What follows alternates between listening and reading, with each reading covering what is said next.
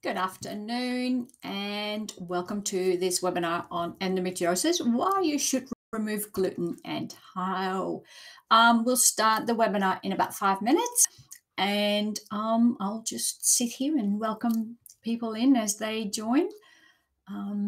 Then at exactly 12:30 we will kick it off. I'm very excited to be able to share this information with so many of you who sign up. So I'm actually at the moment just talking to people that are on the replay because nobody has signed in yet, but I'll just keep yakking and we'll start soon. Actually, I'll bring up the slide and then I'll come back in.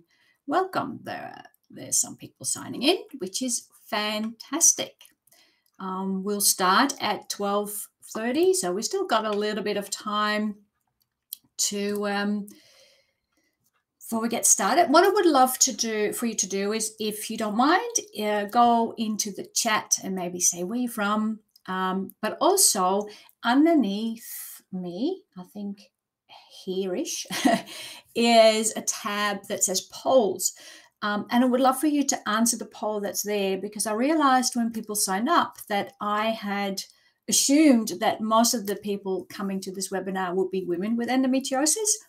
And I think there are a few practitioners that work with women with endometriosis that are joining us as well. So I'd love to see kind of why you're here. So use the polls. I have to do this in reverse. It's mirrored, so it's very confusing. It's a bit like driving backwards with a trailer. Polls, if you could click what your reason for being here is today. I'd love to hear where you joining us from. I'm in beautiful Picton in the Wollondilly Shire, which is just south of Sydney. We have a beautiful sunny day today. It's a bit nippy, but it's lovely to see the sun, and I do hope that after this webinar I can go outside and recover for a little while and just soak up some sunshine. And yes, I'd love to hear where you are from. Also, a little bit of a just in case, our internet connection here can be a little bit iffy and a little bit unpredictable. Unfortunately, if I lose internet connection, I lose you and you lose me, and I won't be able to restart the webinar, in which case I will have to not spend time in the sun this afternoon and outside. I will have to completely re-record for nobody here the webinar and send you all a link. So if you do lose me, I don't know, blame the traffic on the internet, but I will get you a re-recorded version via an email link. So, but I really hope that we can, stay together for the hour, and so I can actually share with you the power of removing gluten when you have endometriosis, or if you have clients who have endometriosis. I'm just going to check and see. So there's a poll underneath me. Again, I'll get it at the end. There's a tab that says polls, and I would love to see what you are here for. So whether you are here because you have endometriosis yourself, or whether you're here because you work with women with endometriosis. The presentation will be targeted at women with endometriosis. It means that I won't, if you're a practitioner, I will not provide you with a lot of research and references, but I'm happy to send you something if you're interested. Just send me an email, reply to any of the emails you've received about this webinar, and I will get you a very extensive list of lots of strategies and lots of science behind using nutrition for endometriosis, not just gluten. Okay, Kelly is from the Barossa. Lovely. I hope you have a lovely weather down there. A newly qualified nutritionist. Wonderful, wonderful. I have been a nutritionist for almost 2 years, but I'll tell you a bit more about that when we start. Well, let's see. So we've still got a few people joining in. And when you do, please go to the polls tab and tell us why you're here so that I can make sure that okay, so far we've got mostly people who are here because you work with women with endometriosis, which is absolutely fantastic. Hopefully I'll give you a lot of valuable information that you can help your clients with. But as I said, when I put this workshop or this webinar on the natural medicine website, I thought it would be mostly women who have endometriosis who would join. So that's what I normally do, and all my webinars are for women with endometriosis. But that's okay. I can talk to my colleagues. All right. So we've got quite a few people now coming in, and we'll give it a little bit of time. Just again, if you missed it at the beginning, if you do lose me, because internet connections can be a bit tricky and unpredictable sometimes, unfortunately, I won't be able to restart the webinar if that's the case, but I will then record a version afterwards and send a link to you. So we won't have the interaction, but I will definitely make sure that you get the content later. Also, because you're registered, you will receive a replay link, so you can come back to it and have a look if you want to go over things again. All right. I think we might get started. For those of you who came a little bit later, I'd love to hear where you're from. I'm in Picton, which is in New South Wales, just south of Sydney. We're a little bit high up, just north of the Southern Highlands, but we get the Highland bit, and it's nippy but beautiful and sunny. So I love this kind of weather. So let's start, shall we? I'm going to bring up my slides, and I will stay in screen unless I seem to be blocking myself all the time, in which case I will push myself away. So we're going to talk about endometriosis, why you should remove gluten and how to do it. Originally a local from Razorback. Yes, well, I'm just 5 minutes down the road from Razorback, down the hill. Okay, so let's look at endometriosis and the role that gluten plays in managing symptoms. First, let me start by tell you a little bit about me. My name is Anna Marijke Gerritsen, or call me AMG. I came to Australia from the Netherlands in '95 and quickly discovered that Australians love to shorten names, and they kept calling me Anne, and I just don't feel like I'm an Anne. I don't respond to it. So AMG has been my nickname for a long time, so feel free to call me that. I haven't always been a nutritionist. I started out as a behavioral psychologist, and for 30 years, I worked in tertiary education and in the corporate sector, helping people change behaviors and habits. And of course, that's a very useful background to have now that I work with people who need to change their habits and behaviors around food. I don't have endometriosis. I'm now postmenopausal, but I've never had endometriosis. I went through a bit of a midlife crisis, and I always joke that if I had been a man, I might have gotten myself a sports car. But because I'm a single mum, I decided to study on top of a full-time job, commuting into the city. And in 2000, I'd done this health program where I learned so much about food and how I personally interacted with food, and what I thought was healthy food turned out to be not healthy for me at all. And I was really fascinated by our relationship with food and how we lost the connection with it as nutrition. And so when I had my midlife crisis, I decided that's what I wanted to do for the rest of my working career. So I studied, and then I graduated as a nutritionist and started an online nutrition clinic for women's health and children's health. And then I'll talk about what happened later. And now I am the endometriosis nutritionist, and I will talk to you about why I specialized in that, because it was a really specific event that kind of put it all into perspective for me. I'm the author of 2 books, Healthy Eating Made Easy and Eat Your Way to Less Pain. So Eat Your Way to Less Pain is a book about endometriosis and diet. Healthy Eating Made Easy is to help people just take everyday meals and make each of those healthier. Because of the current situation, they're only available as Kindle books on Amazon. But I had hoped to be able to hold hard copies, but Amazon's not printing. So, but yes, so they are there. And I am the mum of a gorgeous 15-year-old daughter who had to go back to school full time this week and is not happy because she quite liked school from home and she did quite well. But no, back to school. So my promise to you, and this is for when I do these talks to women with endometriosis, is that from this webinar, I want you to learn how to successfully remove gluten from your diet and reduce your endometriosis symptoms. And to do that, I want to make sure that you understand how gluten affects your symptoms.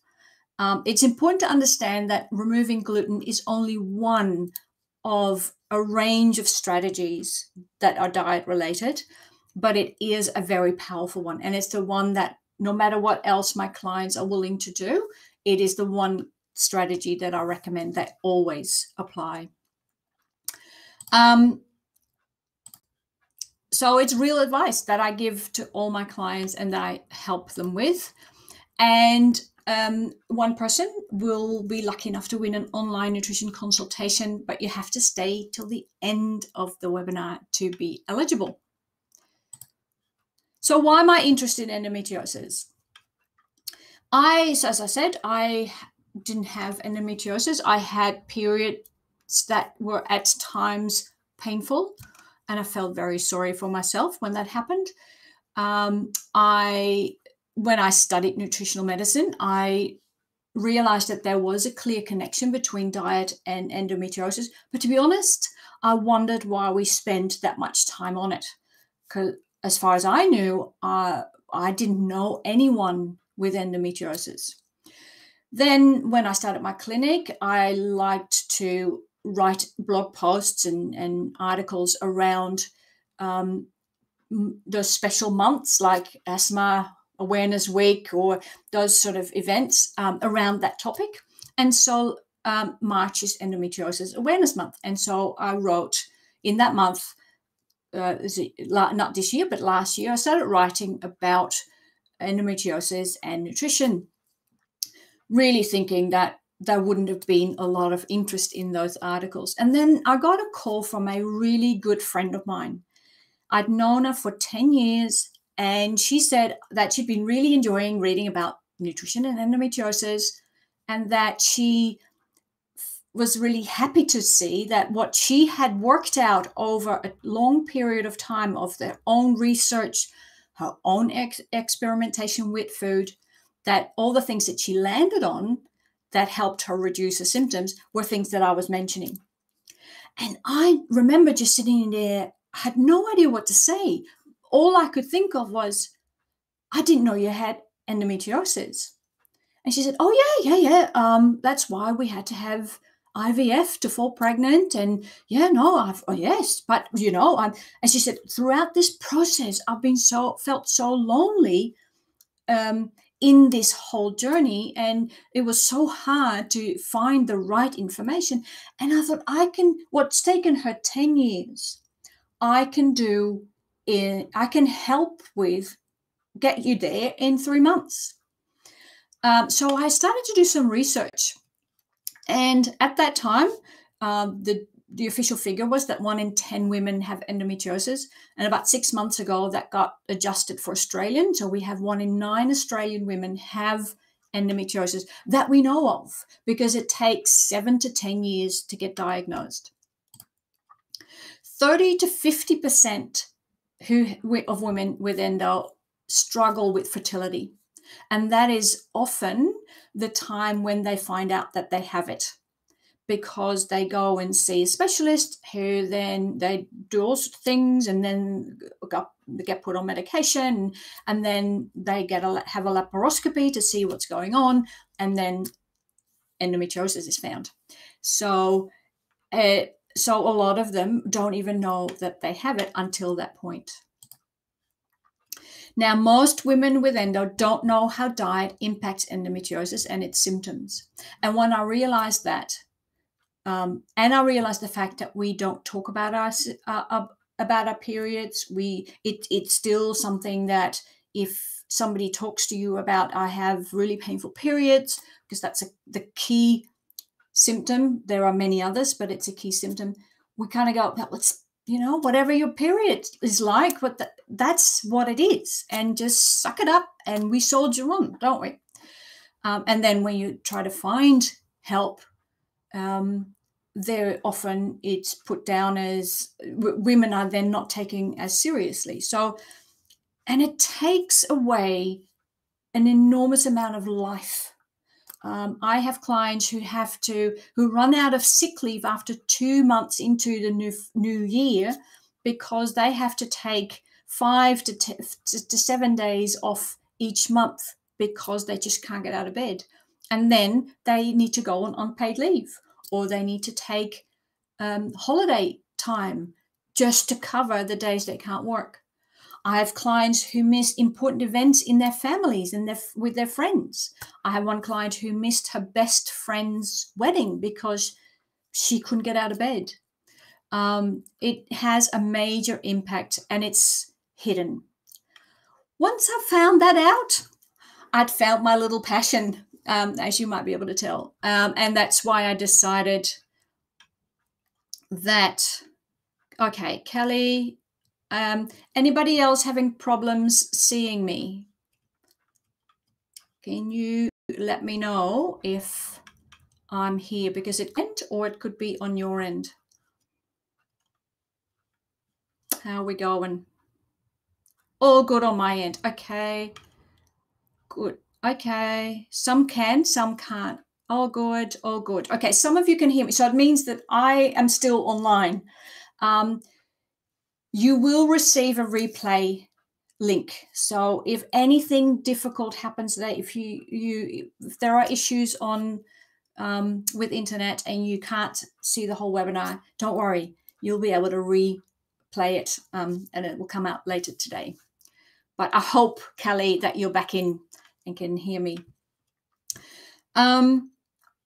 So this is where when I realized this, what a hidden debilitating disease it is, and how much difference diet can make and nutrition, I decided that was what I was going to do. And so I became the endometriosis nutritionist. I'm now on a mission to make all Australian women with endometriosis aware of the role of diet in their symptoms, because I want them to be able to make an informed decision about how to best manage their symptoms and their endometriosis and live more of life. Yay, Kelly's back.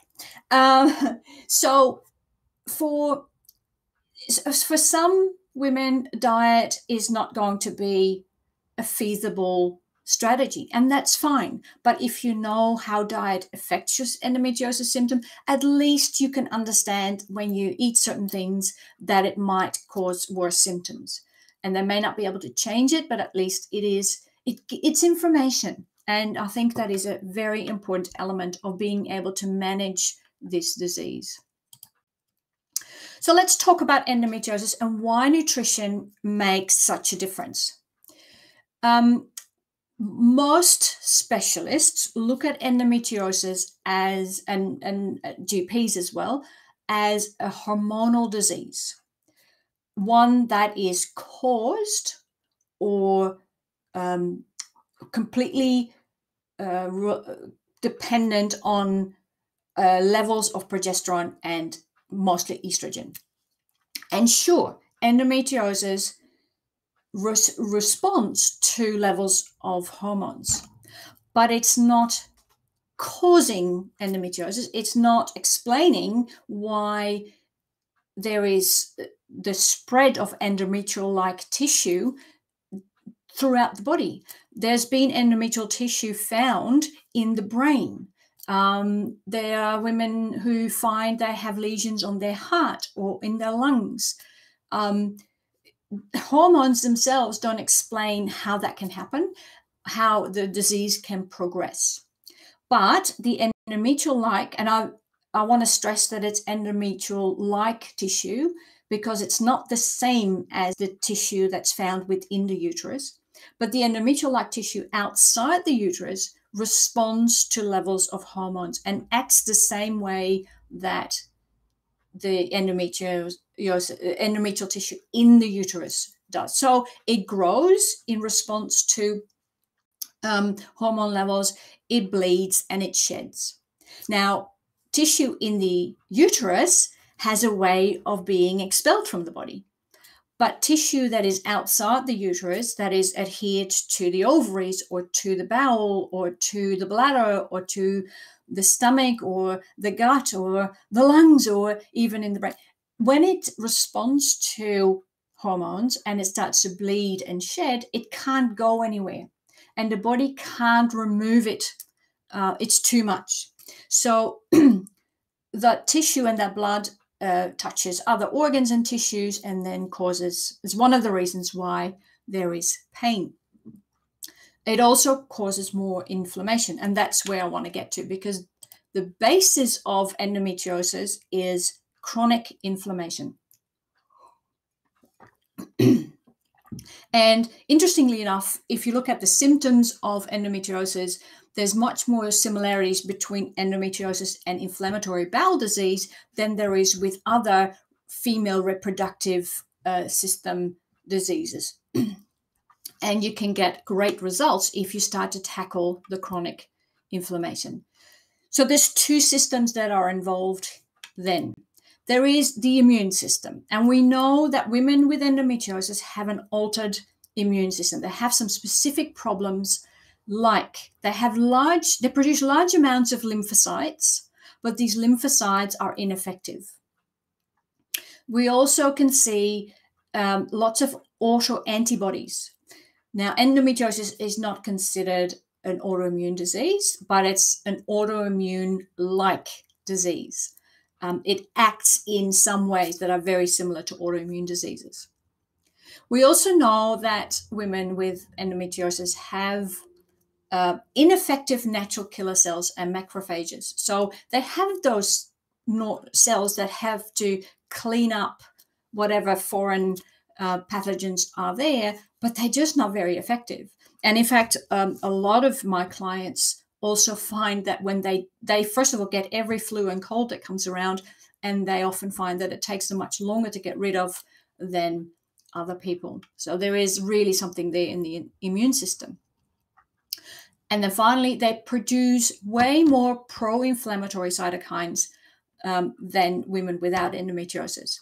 So all that together creates this chronic systemic inflammation, which creates a beautiful environment for endometrial-like tissue that somehow ends up outside the uterus to adhere and to grow and to flourish, unfortunately. So the second system is the digestive system. And we know that women with endometriosis have a specific microbiome imbalance. They have less lactobacillus bacteria strains, which means that the pH in their gut is very inviting for the bad bacteria. So and they have more bad bacteria like certain E. coli strains. For whatever reason, we don't quite know why that is, but they do. And also, most women with endometriosis have leaky gut. So the gut permeability allows undigested food particles to get through the blood through the gut wall into the bloodstream. And of course, that triggers the immune system, which is already very sensitive, overreacts, but is ineffective. And the main thing that the immune system does is create inflammation. And this this cycle creates the chronic inflammation and systemic, not just in the gut. It's not just in the pelvic area. One of the interesting studies I read the other day, it's not about endometriosis, but there was some research done into women with inflammatory bowel disease, and the researchers looked at to see if the uterus was inflamed as well, and there was inflammation in the uterine wall, and they hypothesize that infertility is partly because of the inflammation in the uterus, making it impossible for embryos to implant. So that would create a double whammy for women with endometriosis who often have endometrial tissue on their ovaries, on their fallopian tubes. And so already that part of fertility is impacted. And then they might also have trouble with actually implantation if they are lucky enough to have a fertilized egg. So the leaky gut is causing inflammation, and more inflammation, it worsens the leaky gut. One of the things that I find interesting about leaky gut and symptoms of endometriosis is that many women have experienced brain fog and extreme fatigue. I think the fatigue is also caused by some other things going on. But I wonder, we know that if undigested gluten particles and dairy protein particles, they can cross into the bloodstream and they can cross the blood-brain barrier, acting as opiates in the brain, causing brain fog and fatigue. And I do have many clients when they go on a gluten-free diet who find that their brain fog lifts and they're not as tired anymore. So really some good reasons, I think, looking at how all this works together, why looking at the diet is a very powerful way, because diet and nutrition can really support the immune system and heal leaky gut and address the microbiome imbalance. So, why should you remove gluten? And I see that there's a question. Let me quickly check what that question is. Oh, good on your end. Excellent. All right. It's the single most impactful change that you can experience. So most women with endometriosis are gluten intolerant. Whether that is because they had leaky gut or inflammation, it's a bit of a chicken and egg. But I do have quite a few clients when they go for blood tests that celiac markers are found. So there is something happening there with gluten, which causes inflammation. But it also explains why bloating and so many digestive problems are part of the picture of endometriosis. And in a large study in the US, among, I think it was about 10,000 nurses who had endometriosis, who went on a 12-month diet without gluten, 75% saw a reduction in endometriosis symptoms, including pain, after the 12 months. And most of them were able to stick with the gluten-free diet. Other studies have shown that there's an up to 50% reduction in pain after 3 months. Now, I tend to see these sorts of results after 3 months, sometimes sooner. Most women improve after just 1 month, but I do more, obviously, than just remove gluten. But gluten is absolutely a key element. And those women who struggle with the gluten-free part of it see less of an improvement than those who diligently stick to it. So what are gluten? They are proteins in wheat, and they make dough stretchy, which is why we love wheat. And leaky gut and inflammation create a reaction to the gluten, which then makes the leaky gut worse. It's a vicious cycle. And we typically find, so I put myself in front of my slide. I'm going to hide myself for a moment. Oh, nope. Sorry, I just want to do the slide because you can see. There we go. Now we can see everything on the slide. So it's in bread and biscuits and pasta, breakfast cereals, and many processed foods. Interestingly enough, I get some interesting responses from my clients when I talk about what contains wheat, and there is an assumption often that sourdough bread doesn't contain wheat, gluten, or that spelt. One of my clients said, "Oh, but I eat spelt bread." I went, "Oh, that's still gluten." And spelt pasta, yeah, that's still gluten. Oats also contains gluten, and is also often processed on machinery that also processes wheat products. So even there's not just the gluten in the oats, but also residue of other gluten. Rye, barley, millet, spelt, and semolina.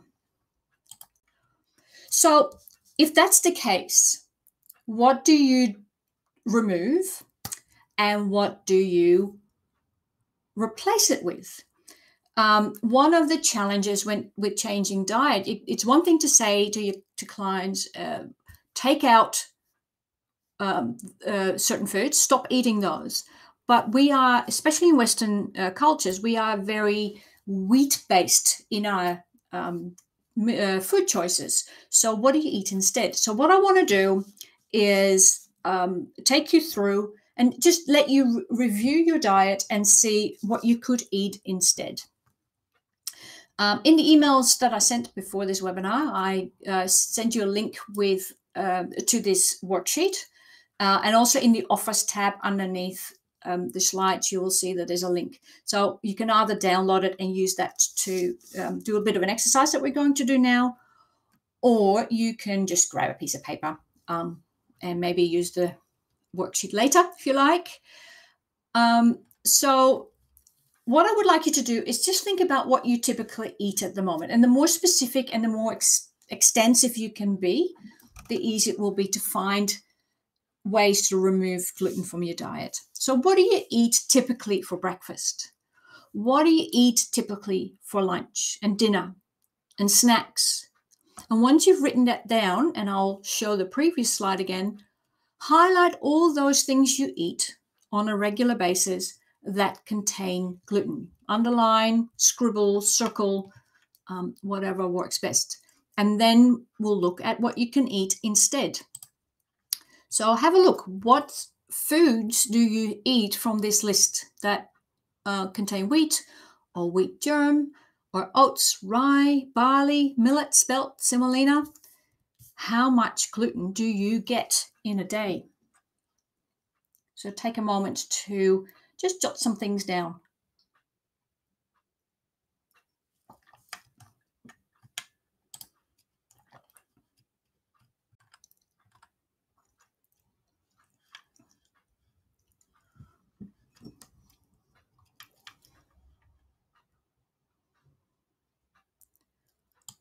All right. So let's have a look what you could eat instead. So what to eat for breakfast? You could, I'm very much in favor of eggs for breakfast, any way they come, especially by adding some vegetables and fruit to your breakfast. You will create a really healthy breakfast that will sustain you for a very long time. Now, some of my clients just don't eat breakfast. They do it on the run, or they get going, and then at some point later in the day they get out and get something to eat, in which case I often recommend that they use smoothies, non-dairy milk or yogurt with some frozen or fresh food, some vegetables. I always recommend add some avocado, makes it lovely and creamy, and some pea protein powder. As you might notice, I say non-dairy because dairy protein has a similar reaction to some similar interaction with endometriosis as gluten has, especially if you've had recurring ear infections as a child. You're probably intolerant to dairy protein, not lactose, but protein. Gluten-free bread. If you're really keen on some sort of toast or bread for breakfast, there's some great recipes out there for gluten-free bread. I would caution against gluten-free bread that you can buy in the supermarket, not because it's not gluten-free. If it says it's gluten-free, it probably you can trust that it is, but it's a processed bread. And any bread that you tend to buy in the supermarket has lots of additives to it. As I said before, there are many more strategies to managing your endometriosis symptoms through diet. Gluten is one of them, but it's also important to minimize any inflammatory foods that you eat, and anything processed tends to be quite inflammatory. So think about what you could probably replace your breakfast with to make it a gluten-free breakfast. So what about lunch?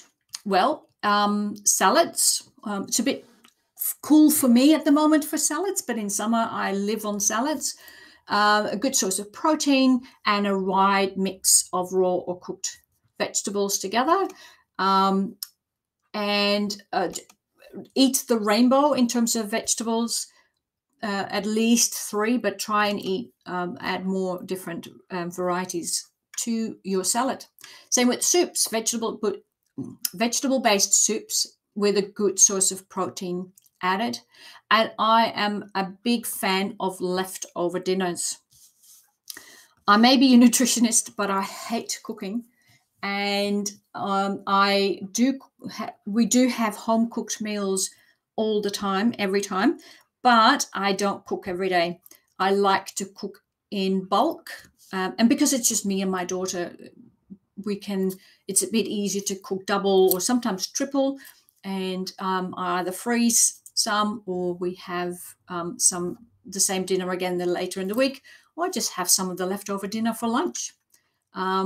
If you eat dinner, that is healthy and gluten-free. So what to eat for dinner? Well, the good old meat and 3 veg, or fish and 3 veg is a great option. Maybe make it 4 veg if you want to make it a bit healthier. Stir fries with brown rice. The brown rice is important because, as opposed to white rice, because it contains still the skin on the rice, and that contains vitamin B, which is very important for you in terms of energy and also hormones and lots of things. Lentil dishes. I definitely recommend to look more at lentils, pulses and legumes, because they're a good source of protein, but also lentils in particular contain iron, and most women with endometriosis are iron deficient. If you do like your pasta, replace it with gluten-free or a legume-based pasta, or use certain vegetables and cut them in strips and steam them, and then use those as sort of a replacement pasta. So if you cook extra of this, you will have leftovers, which are lovely for lunch. And then what to eat as snacks? Well, a handful of nuts and a piece of fruit would make a nice snack. Raw vegetable sticks with hummus. Hummus is one of the easiest dips to make. If you have a blender, you can make hummus in just 5 seconds, really. And it's much nicer than most store-bought hummus. So I recommend, and it's cheap as chips. If you make a big amount, you can't get it for that price in the supermarket. Protein balls that are not oat-based, and in this case, I definitely recommend you make them yourself and not buy them, because, again, when they are for sale in the supermarket, that means that they need to be able to stay on the shelf for a very long time, and so something will have happened to them to make that possible.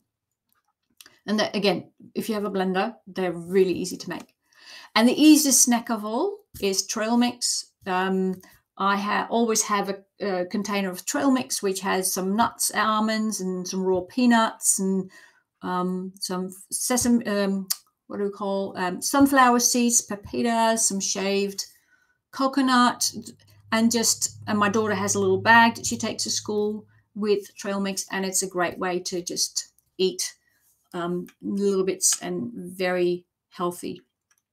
And nothing in there that will cause you problems.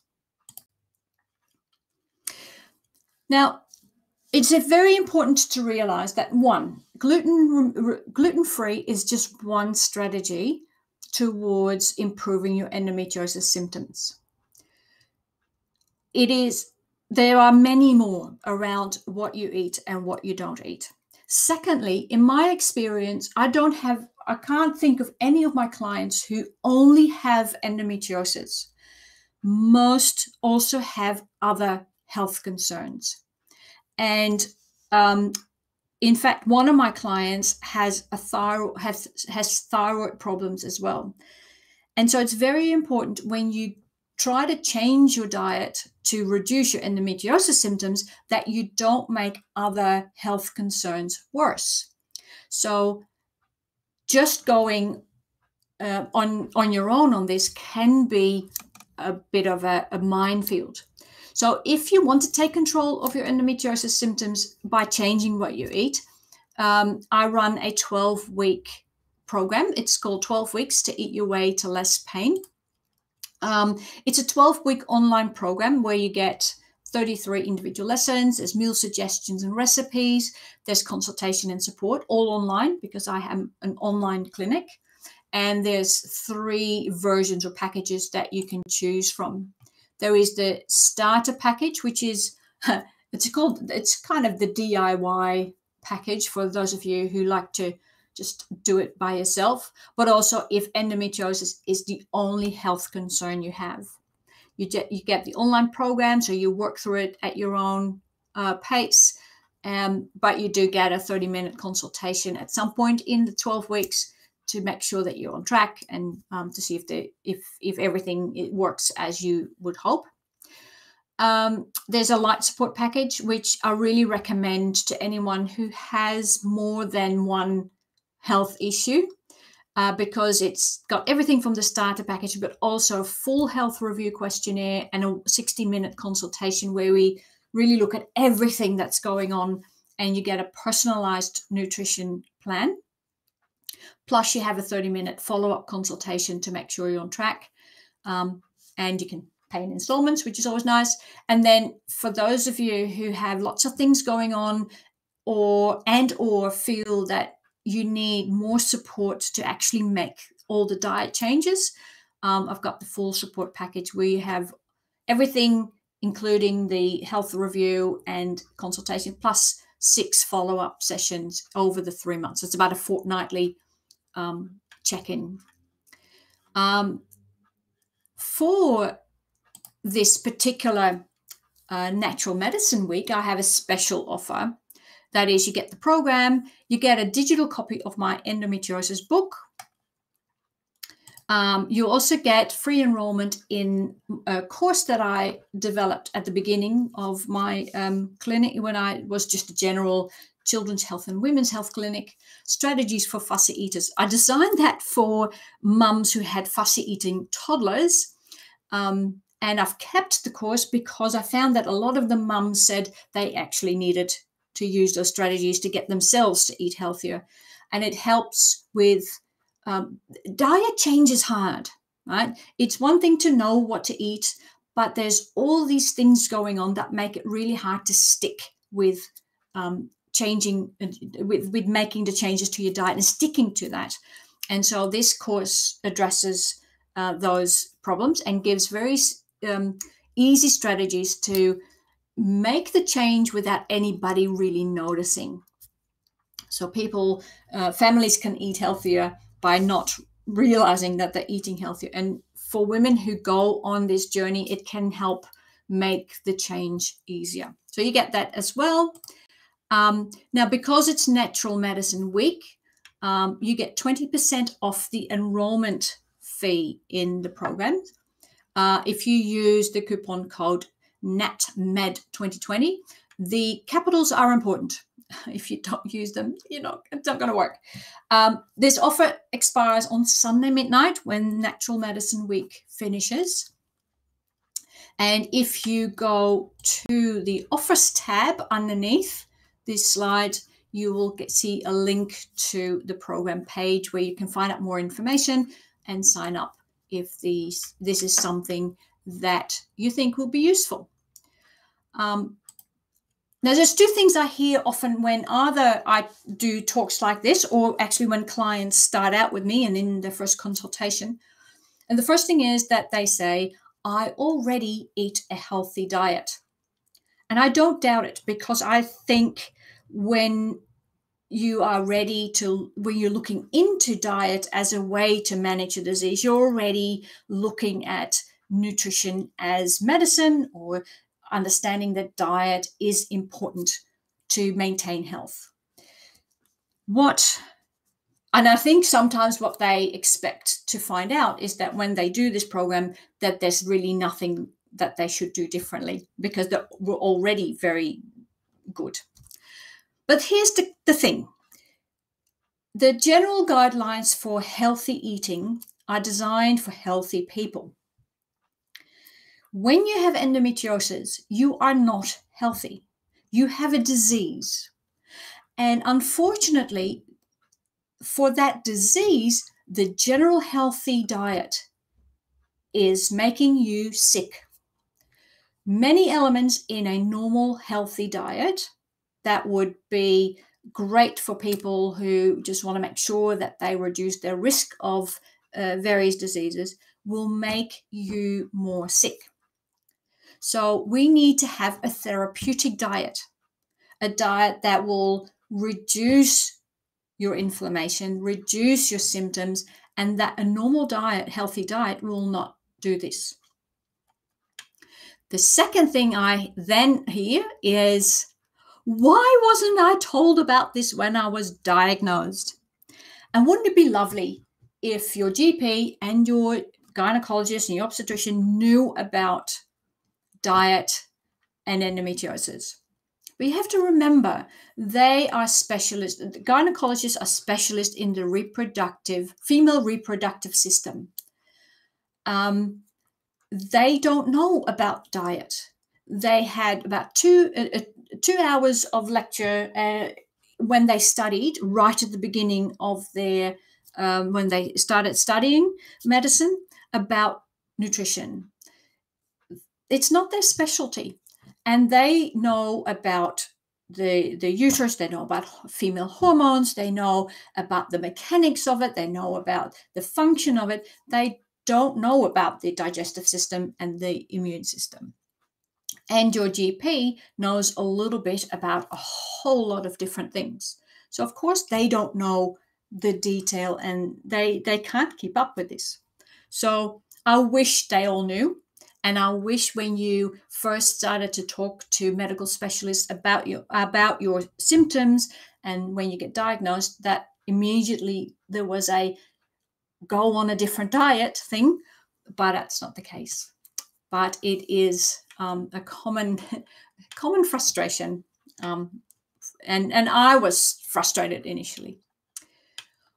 Okay, so that's the content. I'm going to put myself back in your view. I'm still here, and I'm going to see if there are any questions. Now, it would be lovely if you have a question, if you could put it in the questions tab underneath the screen, because what that means is when I answer the question, I can actually click on it, and then in the replay, you can see a question and go straight to the answer. So that's a very handy feature, I think. Okay, so let me see what's there. So Doris, okay, that was all good on your end. You could hear me, so I'll mark that as answered. And you also said there's a good bread out in the health food shops from Natura's rice and buckwheat. Excellent. Yes, so there are really good gluten-free breads out there. Just be very careful with the when it's pre-packaged and when it might be when it might have been processed, because some of the ingredients could be counterproductive in improving your endometriosis symptoms. So but really there are, and they can be quite expensive. Whereas if you find a good recipe for gluten-free bread, then you can bake it yourself for a lot less money. And if you really like your bread, then that might be a good option as well. Any other questions? Please feel free to put it in the questions tab so that I can answer them here. And whether that is for you as a practitioner or for those of you who have endometriosis and want to reduce your symptoms. I'm going to have a sip of water now. Well, I just have a look and see if there are any questions. If you're anything like me, when I do webinars, my great questions always come after. So that's fine. Absolutely fine. Just get in touch. Actually, I'll show you how to get in touch if you want to.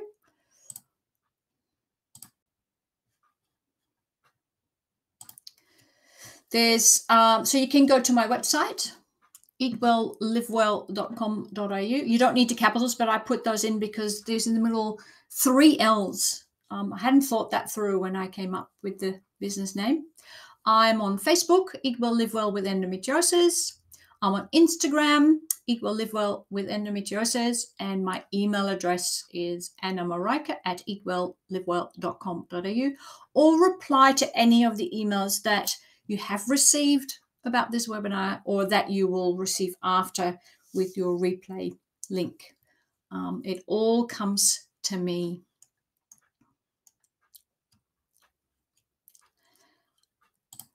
Okay, so Doris talked again about that bread. Great. So it's gluten-free, is only the basic ingredients and 6 days shelf life. That's fantastic. That is a really good option. I hope it's also a nice bread. I think if you're used to normal bread, it takes a little adjusting to the taste of gluten-free bread, but it still gives you the opportunity to have toast, and if that's really something that you enjoy, then that's a great option. So thank you, Doris. Thank you for letting us know about that. Okay, any other questions, either from a practitioner point of view or from your own point of view, living with endometriosis?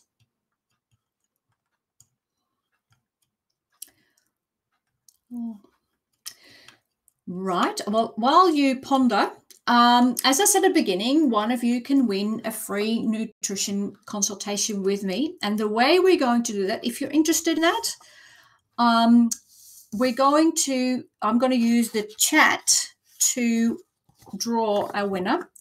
If you would like to be in the draw for a free nutrition consultation, I want you to type into the chat box, pick me, and I'm picking one of you who writes that in the chat box. So if you would like to be eligible, write in the chat box, pick me, and then I will pick one of you and I will let you know how to get that sorted. So I'll give you a couple of minutes. Of course, if we have mostly practitioners, maybe not, but feel free to, if you want to talk more about endometriosis and how to work with women in your practice, let me know. Oh, question. Oh, Doris. Okay. That was in the questions box, but that's fine. I can have one. Anybody else want to go in?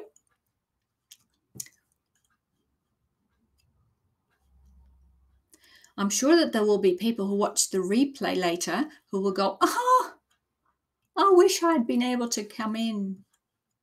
No? Okay, well, Doris, you're the only one who's keen. So there you go. You get your free consultation and I will send you an email to get that sorted.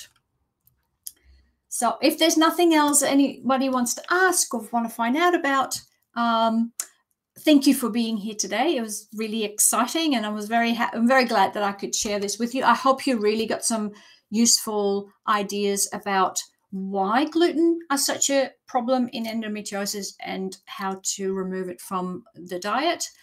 And any questions, just get in touch. And as you know, as I said at the beginning, practitioners, if you would like more information in terms of research and stuff, happy to send that to you. Just send me an email. So on that note, no more questions. Oh, what is happening here? You're very welcome, Doris. Very welcome. Looking forward to talking with you. And have a great weekend, everyone. Thank you very much.